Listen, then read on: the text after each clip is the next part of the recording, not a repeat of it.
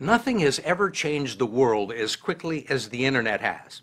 Less than a decade ago, we went down to the Pentagon to do a story on something called information warfare, or cyber war, as some people called it then. It involved using computers and the internet as weapons. Much of it was still theory, but we were told that before too long, it might be possible for a hacker with a computer to disable critical infrastructure in a major city and disrupt essential services, to steal millions of dollars from banks all over the world, to infiltrate defense systems, extort millions from public companies, and even sabotage our weapons systems. Today, it is not only possible, all of that has actually happened, plus a lot more we don't even know about.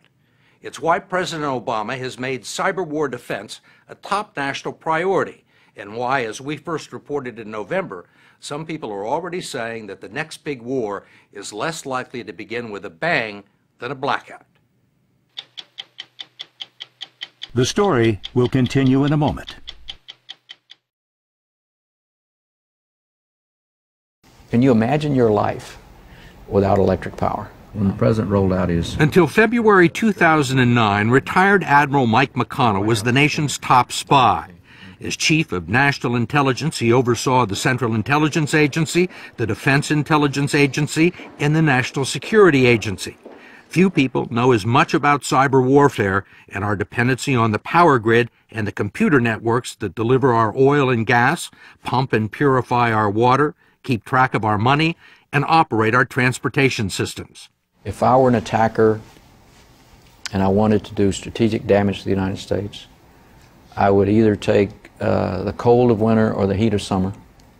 I probably would attack electric power on the U.S. East Coast, maybe the West Coast, and attempt to cause a cascading effect.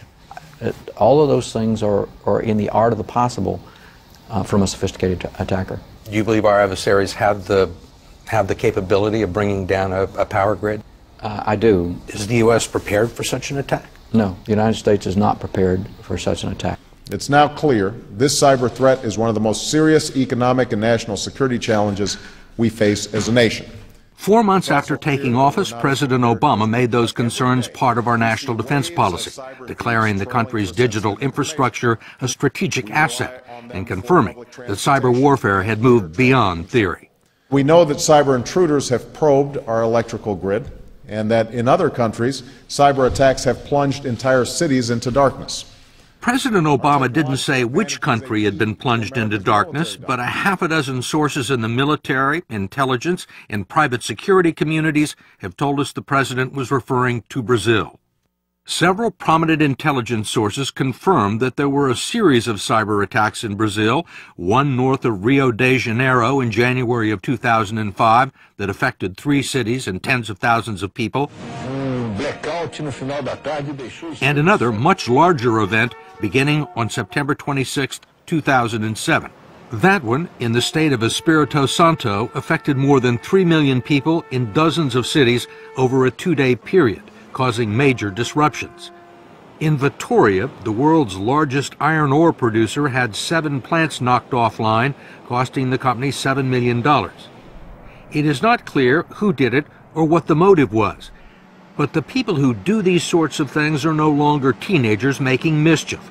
They're now likely to be highly trained soldiers with the Chinese army, or part of an organized crime group in Russia, Europe, or the Americas. They can disrupt critical infrastructure, wipe databases. We know they can rob banks, so it's a much bigger and more serious threat. Jim Lewis is a director at the Center for Strategic and International Studies, and he led a group that prepared a major report on cybersecurity for President Obama. What was it that made the government begin to take this seriously? In 2007, we probably had our electronic Pearl Harbor. It was an espionage Pearl Harbor. Some unknown foreign power, and honestly we don't know who it is, broke into the Department of Defense, to the Department of State, the Department of Commerce, probably the Department of Energy, probably NASA. They broke into all of the high-tech agencies, all of the military agencies, and downloaded terabytes of information. Terabytes? A terabyte is, it's hard to say, the Library of Congress, which has millions of volumes, is about 12 terabytes. So we probably lost the equivalent of a Library of Congress worth of government information in 2007. All stolen by foreign countries. Yeah, this was a serious attack, and that's really what made people wake up and say, hey, we've got to get a grip on this. But since then, there has been an even more serious breach of computer security, which Lewis called the most significant incident ever publicly acknowledged by the Pentagon. Last November, someone was able to get past the firewalls and encryption devices of one of the most sensitive U.S. military computer systems and stay inside for several days. This was the CENTCOM network, the command that's fighting our two wars. And some foreign power was able to get into their networks and sit there and see everything they did. What do you mean, sit there? They could see what the traffic was, they could read documents, they could interfere with things. It was like they were part of the American military command. Lewis believes it was done by foreign spies who left corrupted thumbnail drives or memory sticks lying around in places where U.S. military personnel were likely to pick them up.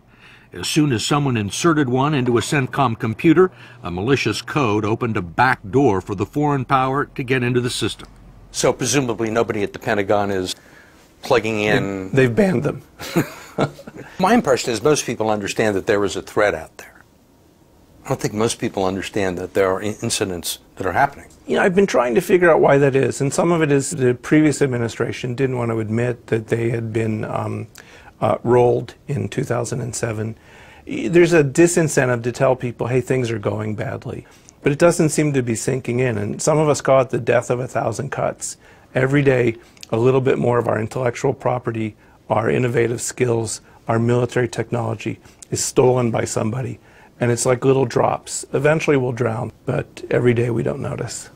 Congress has noticed allocating $17 billion for a top-secret national cybersecurity initiative, and the Department of Defense has nominated Lieutenant General Keith Alexander, head of the NSA, to run a new military command devoted to offensive and defensive cyber war.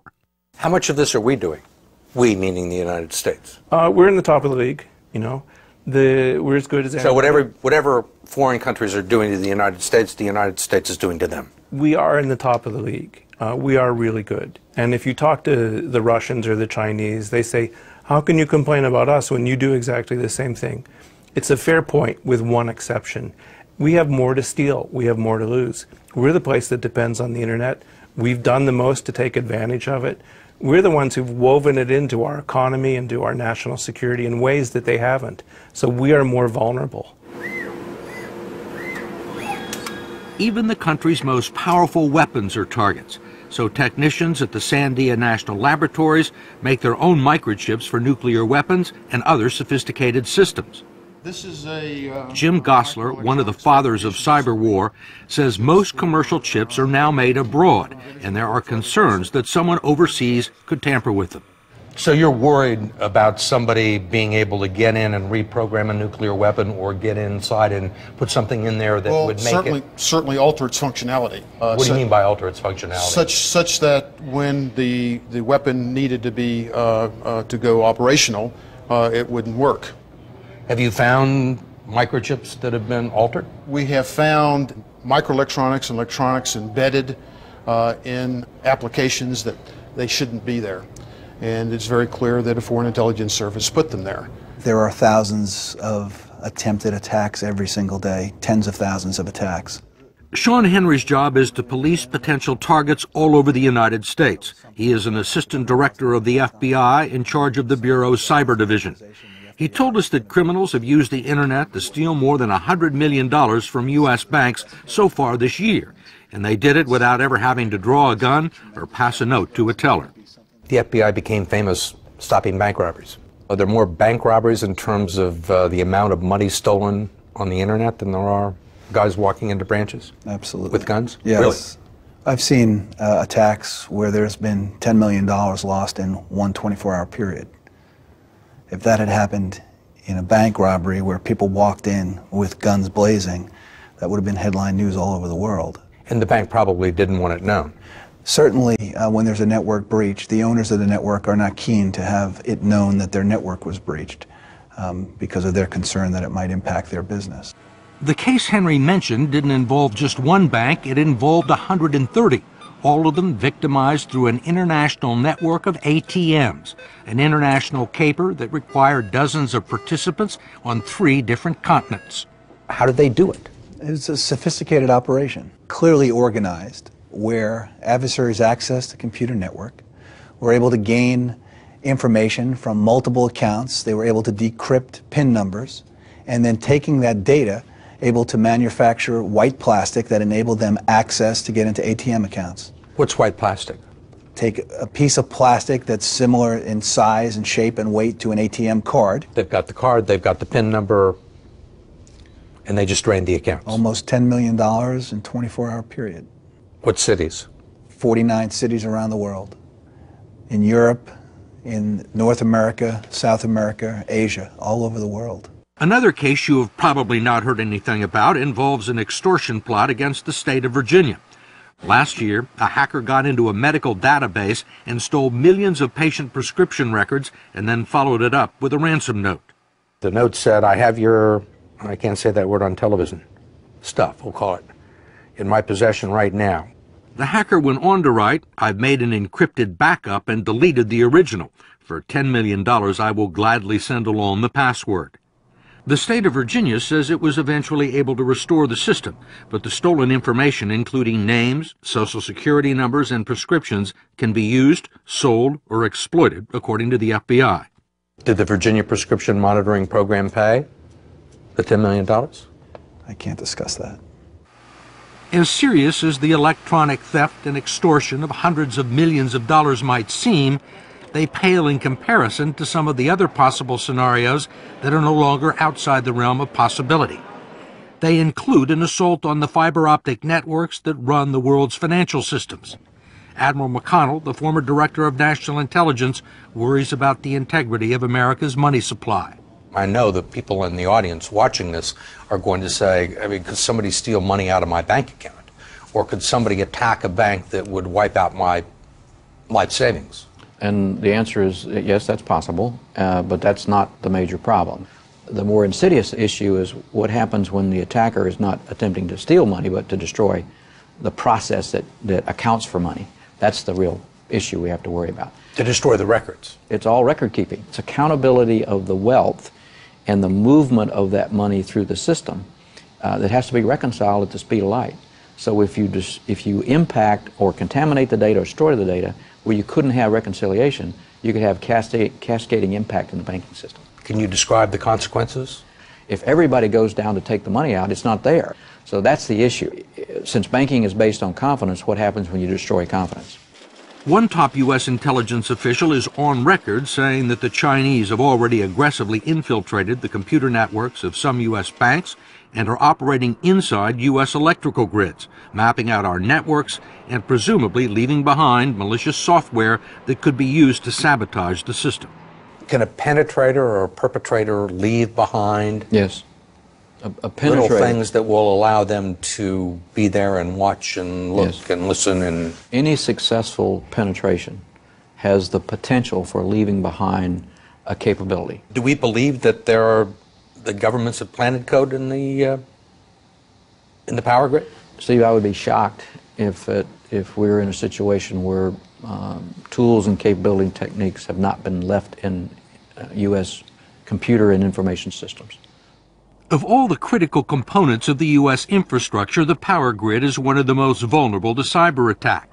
That's because the power grid is run and regulated by private utilities, which are unbeholden to government security decrees. I'll walk through the steps an attacker might take. Here at the Sandia National Laboratories, Department of Energy specialists like John Mulder try to hack into the computer systems of power and water companies and other sensitive targets in order to figure out the best way to sabotage them. It's all done with the company's permission in order to identify their vulnerabilities. And this is a graphic demonstration of how they could have destroyed an oil refinery by sending out code that caused a crucial component to overheat. The first thing you would do is turn it to manual control so that your automatic controls aren't protecting you. What would be your main target here? The heating element and the recirculator pump, if we could malfunction both of those, we could cause an explosion. How would you do that? The first thing we had to do was actually gain access to the network, and that's we've just got that as launch attack. And then we turn up the BTUs, and then we're turning off the recirculator pump. There we go. How realistic is this? It's very realistic. But the companies are under no obligation to fix the vulnerabilities, which was graphically demonstrated in a much more realistic fashion at the Idaho National Labs 2 years ago in a project called Aurora. A group of scientists and engineers at the Department of Energy facility wanted to see if they could physically blow up and permanently disable a 27-ton power generator using the internet. If you can hack into that control system, you can instruct the machine to tear itself apart, and that's what the Aurora test was.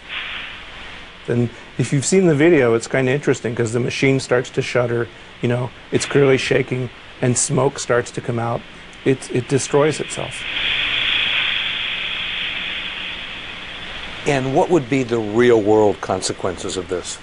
The big generators that we depend on for electrical power are, 1, expensive, 2, no longer made in the U.S., and 3, require a lead time of 3 or 4 months to order them. So it's not like if we break one, we can go down to the hardware store and get a replacement.